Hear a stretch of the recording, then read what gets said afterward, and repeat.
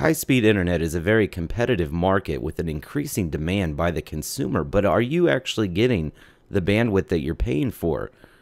Have you struggled with contacting your cable provider and said, hey, I'm not getting the speeds that I'm paying for? Have you maybe upgraded your router? We're going to take a look at what the problem might be and show you some other things and a product that can be helpful in establishing why you may not be getting the bandwidth that you desire here. We're running a little speed test here. You can use this speedtest.net. Run your own speed test so you can kind of get a baseline of your download speed and your upload speed and compare that to what you're paying for with your cable provider. This tutorial is going to cover those with cable modems, and we're going to be talking about a very specific Motorola SB6141 in today's new video. This is Ryan Rigg with Fast Electronic and Loud. So let's give you a little background here. Wikipedia on DOCSIS and what we're actually talking about. DOCSIS 3.0 is the newest standard in the cable modem industry. Now, with the increases in high speed, the data rates have gone up. Therefore, DOCSIS 3.0 is a standard. It's required in your cable modem. If you don't have that now, that could be the reason why you're missing out on your high speed. So let's just gonna do a quick Google search here. Comcast DOCSIS 3.0 modem list. So for Comcast customers or Time Warner, you could probably find a similar list, but we're going to use the Comcast one for reference. They've put together, depending on what your speed tier is, you can select your speed tier, then you can look at the available products that they have certified, those that are going to work already with their network.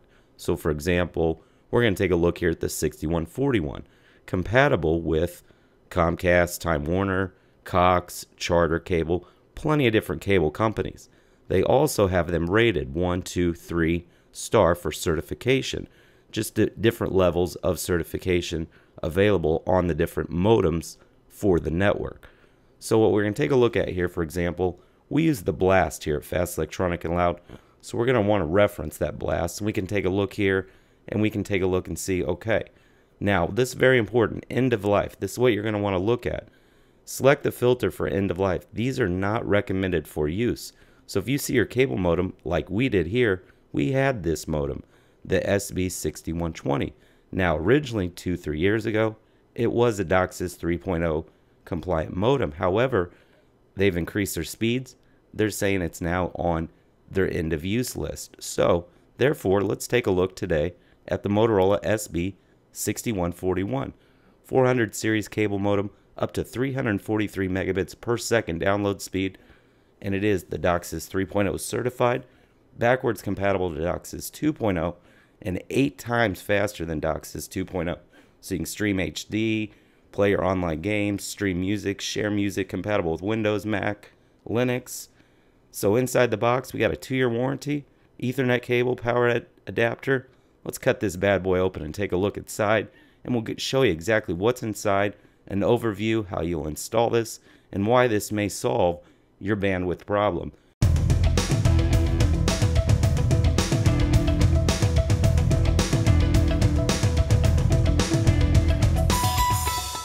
Inside, we got a power adapter here, standard North American plug for this particular model. You can check the links down below. We've got a couple different cable modems listed there, just kind of the ones that are the most known to everybody. Also, we've got the Ethernet cable that's been supplied. We're going to need this. Depending on your setup, you might already have your cable modem set up, so you wouldn't need that Ethernet cable, but it has been included, for example, if you're a new customer. So we can go ahead and get this nice, shiny, white, brand new Motorola SB6141 out of the package here. We got a little warning label there.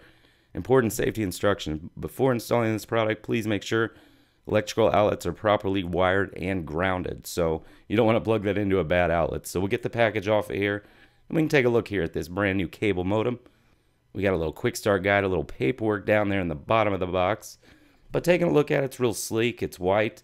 It's got some available options there on the side. So if you want to do like a wall mount, you're able to.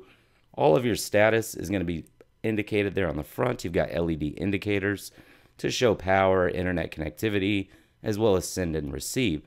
You've got mounting holes on the side, so if you wanted to wall mount that, you could. Really nice rubber feet on the bottom.